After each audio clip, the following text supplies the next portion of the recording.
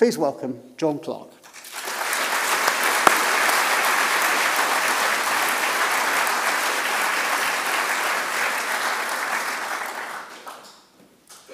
Thank you, Keith. No problem. There we go. If you could finish my one, that would be fast. Now, how does this? Is there a point? Yeah, a pointer was there. Yeah, Right. that's the right-hand button. Gosh, all this modern technology to get used to. Very interesting to hear Juliet's comment towards the end of her talk when she said that she wasn't a hardcore birder. I suppose you could say that this book that I've written is for hardcore birders because it's all about rarities that have been found in Hampshire. But in actual fact, I think one of the things about it is it showcases a lot of the work done by photographers. There's some fantastic photographs in it. It also showcases Dan Powell's wonderful ability to design a book and to include a lot of his illustrations. And also, it's not just a book that lists all of these records. It's got a lot of stories, anecdotes, also about the history of birds in Hampshire, and I think there's a lot that people who don't classify themselves as hardcore birders will find interesting. So I do hope that if you haven't already purchased the book, you will consider doing that, and I will be with Dan in the second, I think it's called number 2 exhibition hall, where we've got copies of the book, and there's also copies of the book available on the Hoss stall as well. And obviously we'd be very happy to chat to you more about the book, because I'm going to give you a condensed version of the talk that I normally do. Anyway, let's move on. Here's the cover. I expect you all know what most of these birds are, but just going to... There we go. So going across the top, we've got red-breasted goose, which turns up with Brent geese pretty frequently. Okay. And you can look at the slide. More technology.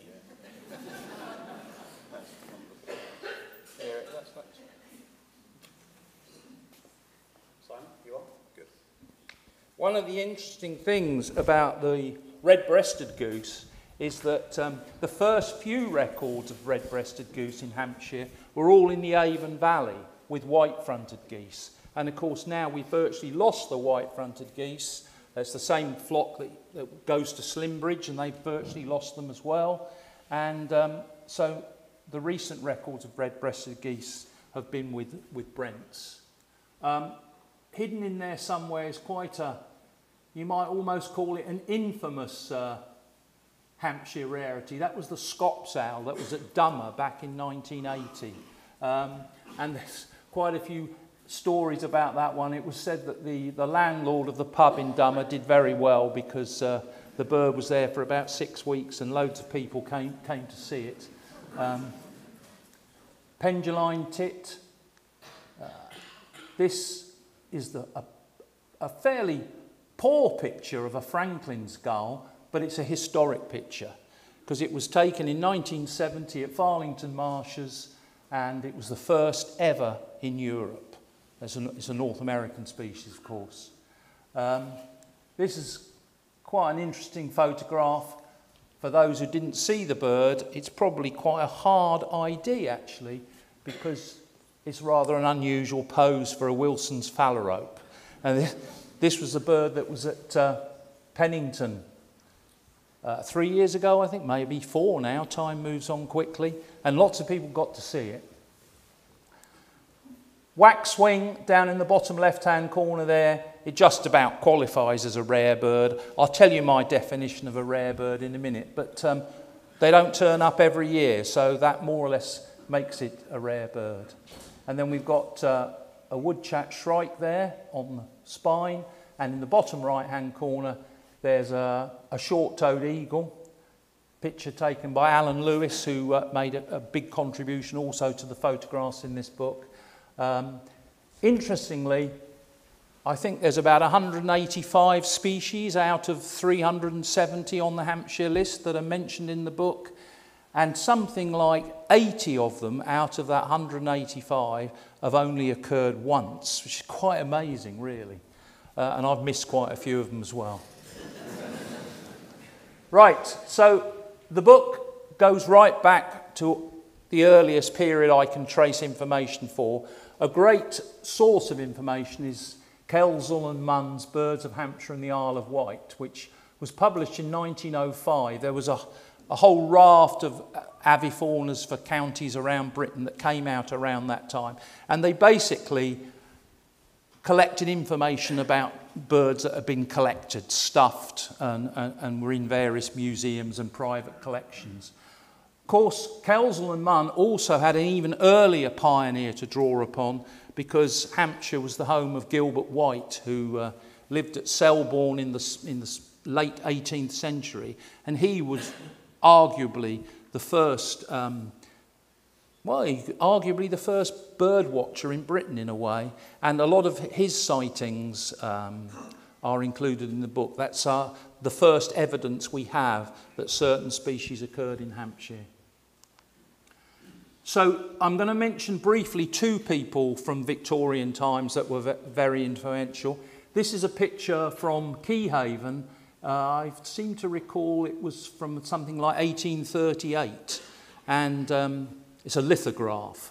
And Keyhaven was a place haunted by Colonel Peter Hawker, who was a punt gunner, and he shot everything he could, basically. And I think it was around that time, in the late 1830s, he was very pleased that he managed to shoot, I can't remember the exact number, 20 hooper swans. The winters were much colder in Victorian times, and so those birds that have now become so scarce due to short stopping were turning up in much greater numbers. This is a picture of Edward Hart. Edward Hart lived in Christchurch, which of course was part of Hampshire in those days, and he assembled with his friends and colleagues a great collection of stuffed birds, many of which are still can be seen today, because he had this collection called the Hart Collection. And it's now partly in Hampshire at the Chilcombe House Museum. It's also partly in Leicester Museum, and a very large proportion of it is in a museum in London called the Horniman Museum, which is one that I really recommend you go to if you have the time. Of course, a lot of Hart specimens were taken in what is now in the Christchurch area, which is now Dorset. They're mentioned in the back of the book because they're not really proper Hampshire birds nowadays, unfortunately, because of the administrators. But he also collected quite a lot of birds in the New Forest and areas like that. And here's just a few samples from birds of this time that have not been recorded in Hampshire again.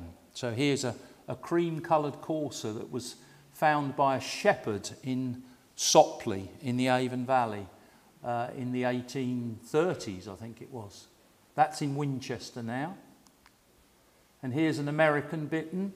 And you can see these taxidermists, they made a really great effort to not only preserve the birds and make the birds look lifelike, but they also tried to create the background. And this is at Keyhaven. And I think it looks quite like Keyhaven, with the Isle of Wight in the background there. And this is one that I always like to tell a story about. I don't know if any of you know what this bird is, but the big clue is if you can, somebody said it, yeah, the needle-tailed swift.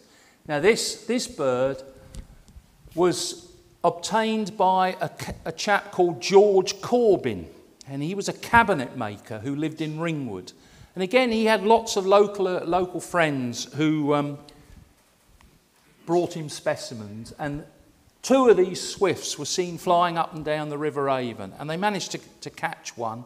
And as you can see, it didn't come into the possession of Hart. Corbyn kept it for himself. He wasn't somebody who was, trying to make a name for himself particularly, because at that time there was a lot of fraud went on with bird specimens. Most of you will have heard of the infamous Hastings rarities. Well, in fact, Hart from Christchurch knew Bristow from Hastings, so it does make you wonder about some of the things. But George Corbyn wasn't in contact with these things. He exhibited this specimen at the Zoological Society in London in 1880. He kept it, and when he died, he bequeathed it to the British Museum, which is where it is now. So I have no doubt that that's a genuine sighting, and it was the second ever in Britain, and we haven't had one since. It would certainly bring all the hardcore birders out if we had one of these flying around over Hampshire today. So let's move on to more modern times, and I want to just share with you 3 people who I think had a very great influence on modern Hampshire ornithology. This is Doc Suffan, who birdwatched at Titchfield Haven, and he was instrumental in putting Titchfield Haven on the map as an important reserve, and of course it led in the early 70s to Hampshire County Council taking it over as a nature reserve and appointing Barry Duffin as its warden. This is Dave Billett. Dave Billett was one of the first bird watchers at Farlington Marshes, and in fact he was just a teenager when he started bird watching there in the late 1940s, early 50s, and he, with a group of friends, including Colin Tubbs, got together and created this group called the Portsmouth Group, although they didn't think of the name. Somebody else called them the Portsmouth Group. But they actually started doing counts of the waders and the wildfowl in Langston Harbour. And it is really, this is the prelude to all the wildfowl counts and the Webb's counts that we know today. They set an example which has been followed. So that's really important. And of course, I also include Colin as well, because he was a great conserver in Hampshire as well. You'll know his work for the Nature Conservancy, and he was instrumental in supporting a lot of the good work that's gone on in the county. Anyway, what's my criteria to get in this book? So very quickly, 1 considered by the Rarities Committee of British Birds, 1 which has occurred in Hampshire on fewer than 200 occasions. There are a few birds that aren't national rarities, but they're still rare in Hampshire. And 1 which has not occurred annually in Hampshire in the 21st century. So that captures birds like waxwings, which aren't annual. They only turn up when we have big invasions. And it also covers birds that we've lost. So birds like searle buntings and red-backed shrikes, which used to breed in Hampshire, they don't turn up anymore. In fact, there hasn't been a searle bunting for a long time. So they get into the book as well. I've also included birds that were once rare but are now common. So, for example, you get the little egret, the great white egret, and the red kite. I had 3 circling over my garden yesterday, so they've certainly no longer considered a rare bird. So here's a first example of some of Dan's artwork, some bee-eaters. And bee-eaters, I'm just going to show you a couple of graphs here.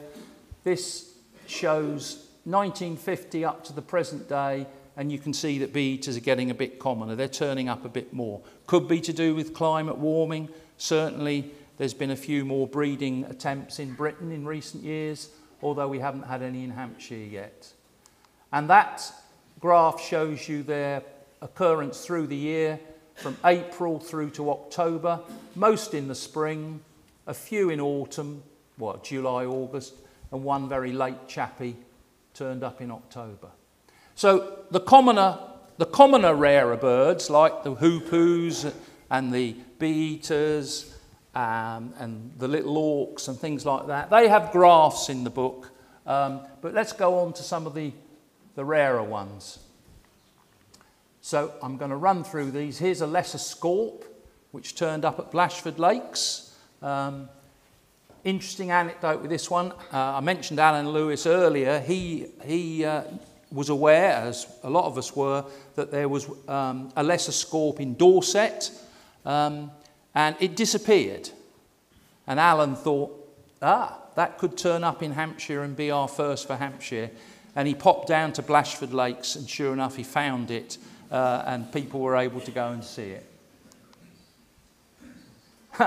Now this is a very interesting one, because this one's got a big connection with the HOS AGM. And I wonder if anybody can tell me what that is. I think it was back in 2004. We were sat down at King Alfred's College at the AGM, and news came through that there was an alpine swift flying over the river in Winchester. And you have never seen the AGM empty out so quickly. You laughed before I told you. So we all went off and saw the alpine swift, and then came back.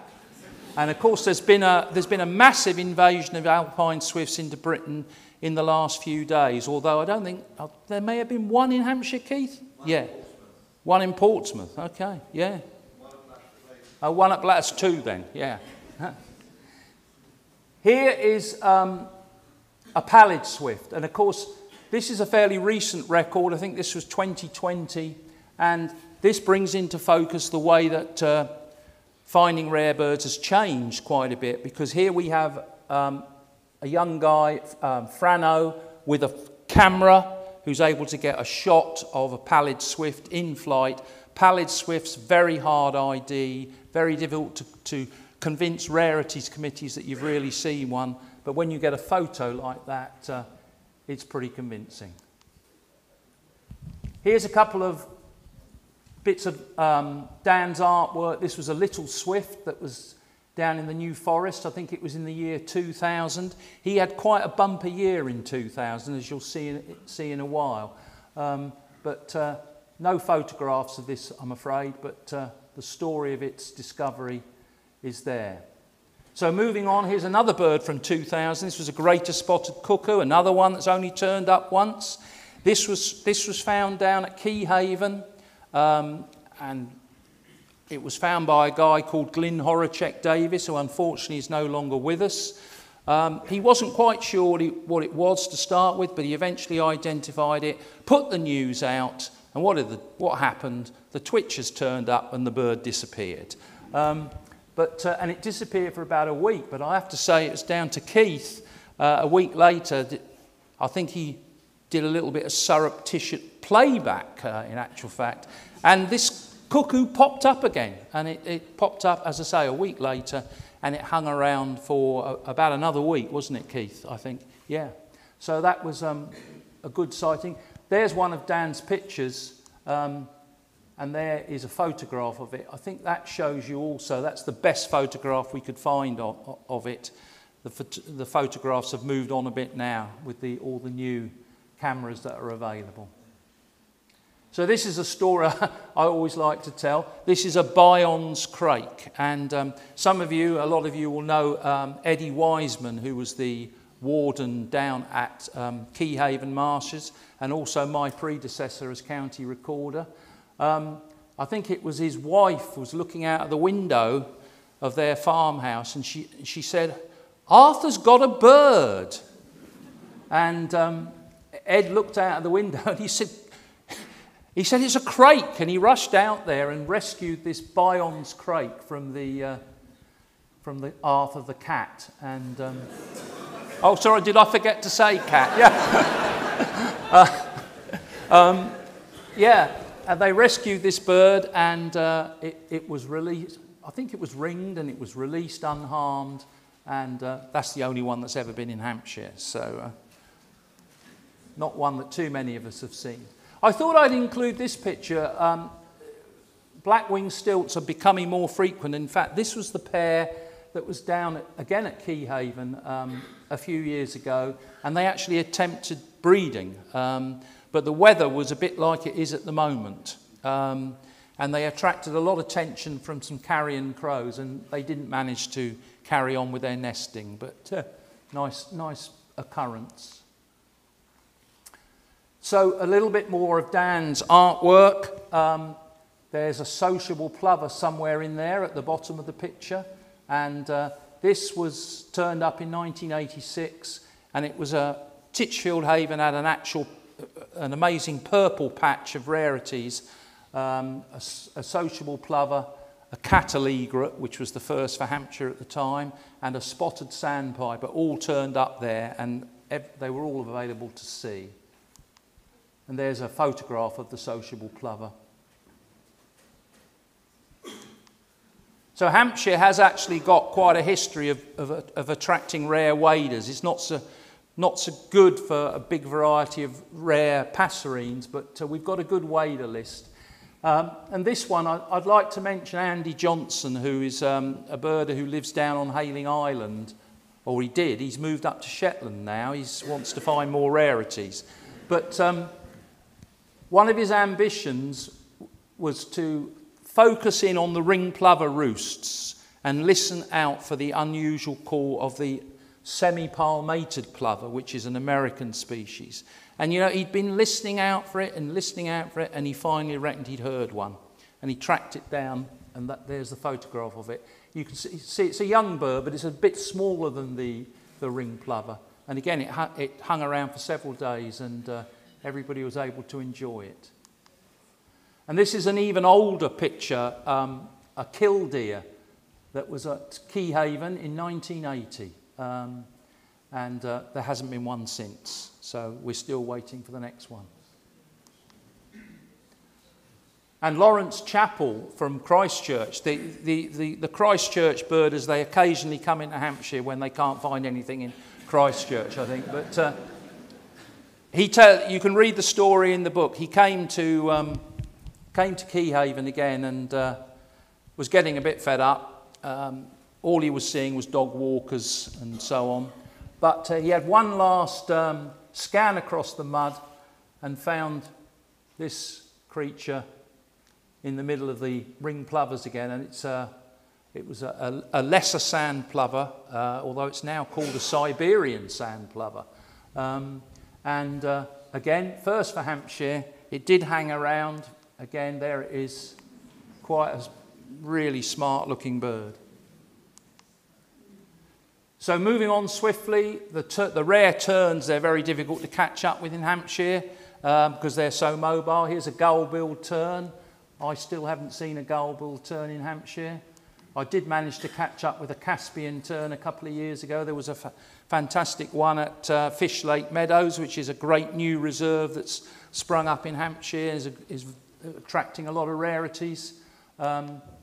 Another great Andy Johnson find, there's a load of sandwich terns there, but in the middle there's one with a yellow beak, and that's an elegant tern, which is a species from the west coast of North America, which has turned up a few times in Britain, amazingly. But the trouble with this one was it went off very quickly and then went and landed down in Pagham Harbour in Sussex, and it stayed there all the time. So although we could go and see it, we couldn't get it on our Hampshire lists. I think only about 5 people saw that bird in Hampshire. And this is a whiskered tern. This is the one that was off Hill Head about 3 years ago, and I just mentioned Fish Lake Meadows. There was one there last year, wasn't there? That was very photogenic as well. So here is a bird that is becoming more frequent in Britain. This is a young pallid harrier. This turned up at Needs Oar. Needs Oar is an interesting place. I'm going to say a few words about it here because it's a private nature reserve and you have to have a permit to go there. And of course the twitchers get very angry when things get suppressed. But what we prefer to do is allow news to drip feed out, and people get to see it. And I think that bird was there for about 10 days, and a lot of Hampshire observers got to see it. It's feeding on a carcass of a Canada goose most of the time. This is another bird that was at Needs Oar. This is a blue-cheeked bee-eater, and this was found by 2 of the voluntary wardens, Alan and Caroline Dawson, and they knew it was a beta, but they didn't realise it wasn't the regular European beta. And I know they phoned Dave Unsworth once they realised what it was, but of course, by the time anybody else got to come and look at it, it had disappeared. But the evidence is there. A couple of shrikes to show you. This was a brown shrike that was found by Bob Marchant down at Warsash. And some pictures of the Dorian shrike that was found by John Norton at Gosport in a recreation ground. And there's a whole history here of birds that I've missed because I was on holiday, and this is one of them. I was probably off in Peru or somewhere like that, you know, looking at some things, but here's another picture of it. Slipped in this picture of a nutcracker. As you can see, it's a pretty grotty old picture. It's from 1968, when there was an amazing invasion of nutcrackers into the UK. There was something like 350 turned up in the UK. So this is a picture, and apparently this bird survived for quite a few months into 1969 until it was unfortunately caught by a cat. Yeah. So I was telling you about Dan having a fantastic year in 2000. Here are some sketches from the 1st of October 2000. I can remember the date. And he was part of the ringing team at Titchfield Haven. And they'd caught a paddyfield warbler early in that day, which is the only one for Hampshire. They'd had a Richard's pipit fly over. And then they were out on the seafront and watching a massive migration of hirundines going over, and Dan picked up this one with this funny coloured rump, and of course it's an American cliff swallow, and so they had a pretty fantastic day there. There's some more of his artwork. And the ringing team at Titchfield Haven have caught a lot of incredible birds, really. This is a Palliser's grasshopper warbler that they caught a few years after. I think there's only been one other in southern England, which was at Portland. It's really a bird you have to go to Shetland to see, basically. But unfortunately, with these birds that ringers catch, they're little skulking things. As soon as they let them go, they just disappear and nobody else gets to see them. But that's the way it goes. But it's on the record. Here's another one. I was somewhere nice. I was actually in the South Pacific, visiting Henderson Island, which is one of the UK overseas territories. But this is an eastern olivaceous warbler that turned up at Farlington Marshes. Again, was there for several days. And the red-flanked bluetail at Hayling Island, found by Andy Johnson. This is a bird that's got much commoner in Britain in recent years, but we've still only had the one in Hampshire, and I was away on holiday, but it's becoming a recurring theme, isn't it? There we are. So out of interest, how many of you saw this bird? There's not as many as I expected. Okay, yeah. Probably about 20 owning up to seeing it. What about the eastern olivaceous? Yeah, how many people saw the eastern olivaceous warbler? Yeah, it's a few more. Yeah, a bit more recently. You're gripping me off, as they say. Do you want to take over the talk, Keith? Here's a nice bird that I did get to see, which was an eastern black-eared wheatear that was found in the New Forest in 2015, I think it was, and it stayed there for the day. And the most interesting thing about this, which I found out when I was doing a research for the book, there were photographs of this bird, and it had a sort of bit of a deformity in its tail, and photographs surfaced from the Netherlands of a bird that was photographed about 4 days before, had exactly the same deformity, and it was obviously the same individual. And it was seen for 1 day in the Netherlands, and it was seen for 1 day in the New Forest. So goodness knows where it was in between. So here we have the Spanish sparrow that was in a garden in Calshot. I think one of the nice things about this story is here's an example of where people were a little bit reluctant at first to let the news out because it was in somebody's garden, but then they were able to make arrangements and lots of people were able to come and see it, and lots of money was raised and collected for conservation and local community groups as well. So that was a good story. I suppose it could have come off a ship, but who knows? Anyway, they still count. And I'm actually going to finish after the Alpine Accenta. This was quite an amazing record about 5 years ago, found by a guy called George Else, who was looking at solitary bees nesting in the cliff there at Brunwich, down near Titchfield Haven. And this bird hopped into view. He photographed it, didn't know what it was, identified it at home. Alpine Accenta disappeared, of course, straight away. A few others turned up in Britain around that time.